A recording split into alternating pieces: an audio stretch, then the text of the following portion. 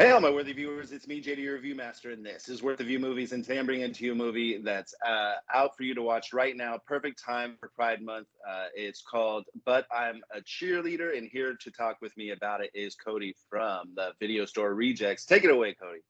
Hey, how's it going, Justin? Thanks for having me Good. on. But I'm a Cheerleader. It's a comedy or satire. Came out about 1999. You can definitely feel the 90s vibe from the color schemes and the music. But I think it's a cleverly done satire on a subject matter that's not funny at all. You know, these conversion therapies that a lot of people that are of the LGBTQ community have had to suffer from their parents trying to conform to the gender society. And it kind of like makes fun of these like gender norms that, you know, so many people are raised in, you know, with these. And it's got a cast of actors you recognize. I mean, no huge movie stars. It was a little weird to see Natasha Lyonne in the lead role here, playing kind of against what we know her to play in, because this comes out the same year as American Pie, and that's more of the character we see her play, even in things like Orange is the New Black and Russian Doll, her hit shows on Netflix. Yeah. Well, in American Pie, didn't she kind of come off a little like kind of tough girl, lesbianish? I know, but here she's playing like the goody girl. Not tough girl, right? Yeah, like Yeah. so, But and of course, you got Clea Duvall playing the other character that she eventually falls in love, and that's actually a really sweet part of the movie. Is like their little romance, and of course, these were the yeah. kind of roles she played at that time, and as kind of her screen persona. Also got Rufio in this movie. I forget Well, the actor. we do have a major star in this movie. It's Michelle Williams. She's a Oh major yeah, star. who's barely in the movie, but yeah, Yeah. thinking you miss Michelle Williams, who I guess was on Dawson's Creek at this time. And you got legendary actors, Kathy Moriarty playing the person who runs the camp. You've got Yeah. Richard Mole for sitcom fans. He was on Night Court. He's also the voice of Two-Face on Batman the Animated Series. We have RuPaul, which that's I think all I remember about when this movie came out was people talking about RuPaul being in this movie. Yeah, trying to be like a straight man. Mm-hmm. Like he's one of the coaches that tries to teach him how to become straight, even though there's hints of him still feeling like he's not. Exactly, and that's Um, kind of the message of the movie is like, you know, you can't change who you are. You're born who you are. And I know there are people that don't believe that, but you know, it's very true. I don't think people just wake up and decide, you know, and that's part of the comedy with this movie. Like, and you even have a scene with that one girl. She's like, well, just because I like to wear baggy pants and play baseball doesn't mean I'm gay. yeah, yeah. I like balls. That's what they kept saying. Yeah. So the story is she has lesbian tendencies, but she doesn't think that it's anything wrong with it. So her parents send her off to this retreat where they're gonna teach her how to be straight again. And yeah, as soon as RuPaul walks out, you see a shirt on him that says "Straight is right," so you know what's going on here. This is like a spoof of what Boy Erased was. Like Boy Erased is a really heavy movie about a kid who's gay, and they, through Christ and stuff, try to make him straight. And this one is like trying to have fun with it, however much fun that you can. Some of the stuff that was said in here, I don't know if it can be said now. Do you Right, think? because it's from 20 plus years ago. Yeah. Yeah, 23 years ago. There's the stuff that was said in here. There's just no way that can be said again and have nobody get offended because of the population of people who are now not afraid to come out. Right. We live in But a yeah, more open society than we even did when this movie was made. which is good. Well, That's yeah, progress. absolutely. And I bet the reason why it didn't do anything when it came out or had any sort of critic love is because they're against it at that time. You know, now it's a cult following is because just like you had when you found this movie, what's a good, you know, LGBTQ movie to watch? Uh, this came up a lot is because it has that sort of cult following to it that you know other movies become successful for. So I'm glad that that this one came around and is still being talked about.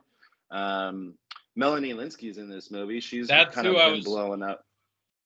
trying to think of her name. I was like, yeah, because she's on Yellow Jackets right now. Yeah, and I hear she's great, and people are She like is. praising, you know, her performance, and the show itself is really good.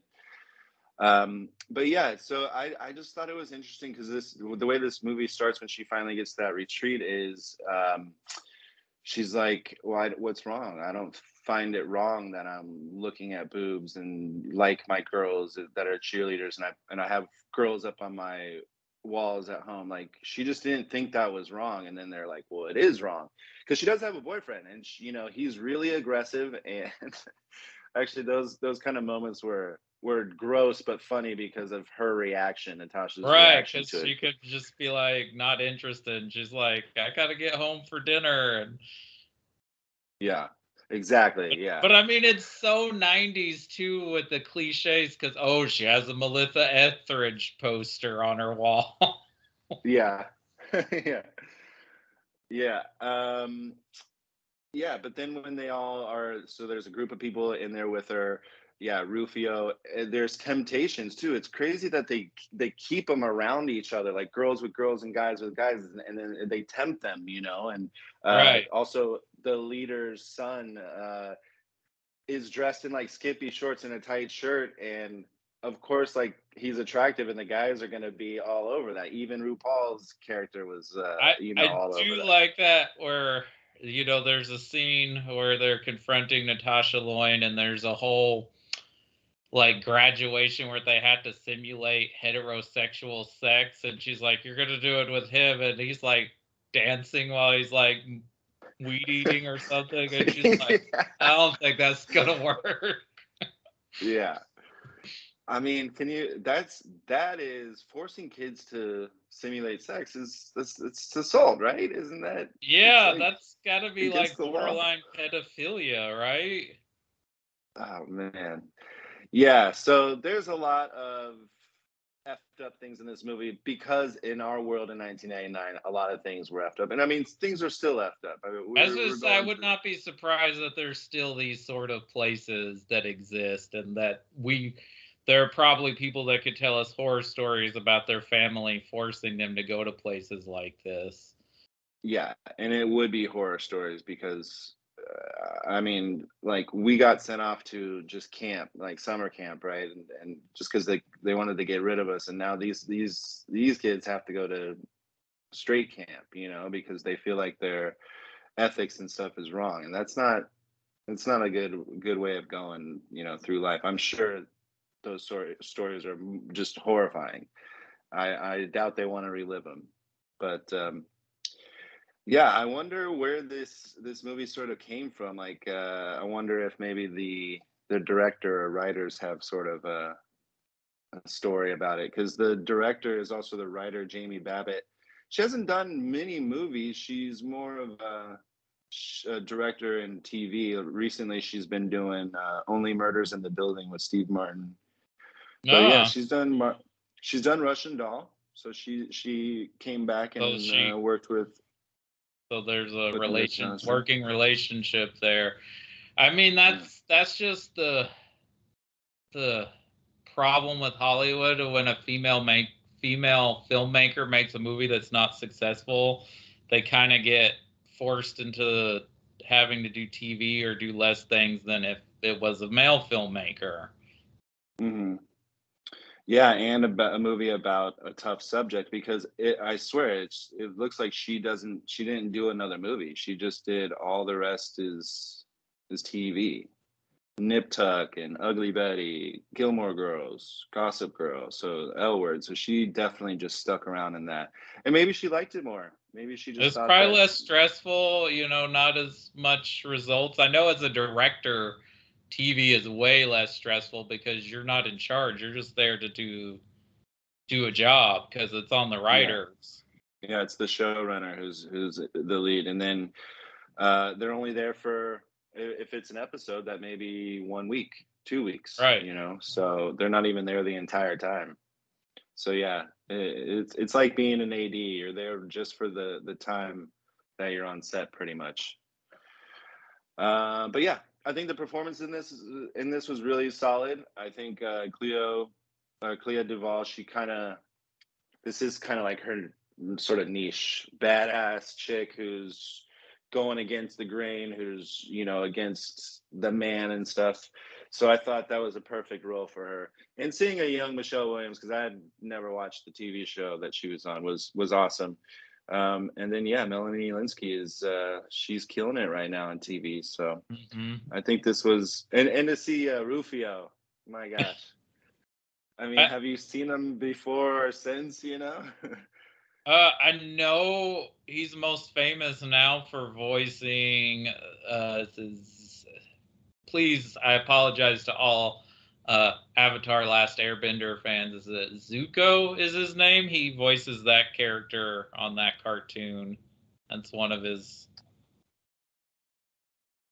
I don't see it on here. Um, but yeah, it looks like he's done a bunch of. Yeah, Zuko, you're right. Okay. He's done a bunch of acting in TV as well, and voice acting. So lots of video games. So he's around. But yeah, his top four is Hook, But I'm a Cheerleader, Take the Lead, and Hang Loose. So those two movies that we know him from now are his most popular movies. But it Hmm. was good to see him again. And RuPaul as like a straight guy was just, I mean, what a classic character. I mean, I think he does a really a great job, and I'm gonna admit some of those tests I might have failed. I don't know if I could chop a piece of wood, with an axe, and I'm not really good at football either. So, and I definitely couldn't fix a car. So, Yeah. Well, yeah, the car one, there's no way I can do. So, but it's weird that that's what makes you a man, right? right? Well, because Chopping. they're playing with those stereotypes, right? They got the girls like cleaning and cooking. Oh my God. They were just scrubbing the ground. I mean, you can't get more deprivation. Also, this song, they use a song at the beginning of the movie that I hadn't heard before till I saw Death Proof, and I was like, well, this did use this song 8 years before Death Proof. Yeah. Some of these songs were like perfectly in storyline. The words to the song were actually what was going on screen. So I thought that was interesting, and I like it when movies do that because it's little subtle. You kind of have to pay attention to everything to get it all. But yeah, how'd you like Natasha Lyonne as the lead?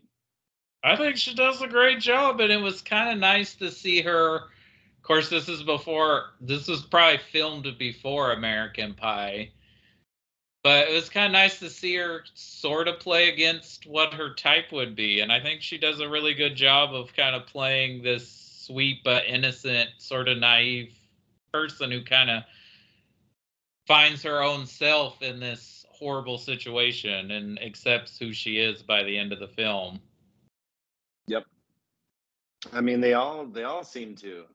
You know, I guess it's just like the start of the movie. It's like she doesn't even know she's doing it or if it's even wrong. So why would ending up with the girl be wrong? Exactly. Yeah. I didn't know that the guy that plays her dad is Harold from Harold and Maude, Bud Cort. Yeah. I've never seen that movie, but yeah, he was an interesting character for sure. He's also in The Life Aquatic and Yep. MASH and Coyote Ugly. He's great in Life Aquatic as the accountant guy. Cool. What would you rate this? What would you rate But I'm a Cheerleader? What are your ratings again? I apologize. It's okay. It's a WTVM worth of view movie, so yeah, it's like a on a four-star scale, I guess. So 4 being the best. WTVM would be the best, which has never happened on my show. I'll give it a 3-star. WTV. Yeah, this is Yeah, a perfectly delightful, quirky, fun satire to watch. It was entertaining. yeah. I'd give it a WTV as well. Same thing. Very interesting. I've never even heard of this movie. You can watch it on Vudu for free or Peacock for free right now. It's definitely perfect for Pride Month, or for any month really. But since it is, we're almost towards the end of it right now. I think it's a perfect, little comedy rom-com to get you through the rest of the month. Yeah, and So if you yeah, don't want to watch a super serious movie or a movie about people suffering, this is kind of a nice kind of palette.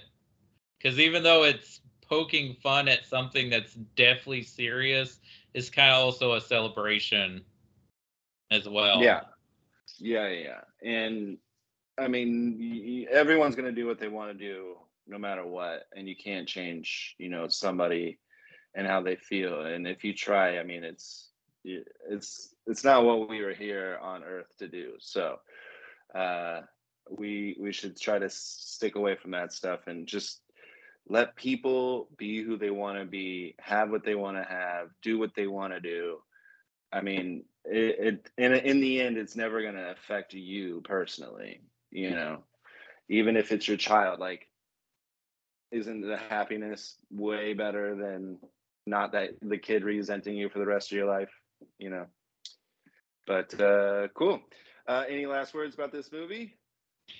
I think you should check it out. And I think just because something gets bad reviews doesn't mean it's necessarily a bad movie. But I mean, it's all subjective, and you like what you Yeah. like. So if you like quirky little comedies and you want to throw back to the 90s, I think this is definitely worthy of that to watch. And I think you'll get some entertainment out of it. And also just see a lot of these actresses that went on to be pretty well known and see them like as they're starting out. Yeah, absolutely. And I agree.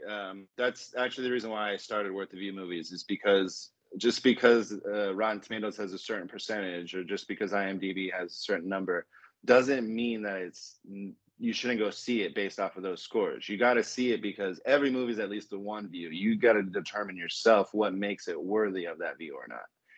So with that Also, said, I was I just gonna, get tired yeah, of, because Rotten Tomatoes is just a website, right? Everyone gets mad and everyone's obsessed now with the Rotten Tomatoes score. They've become Siskel and Ebert, right?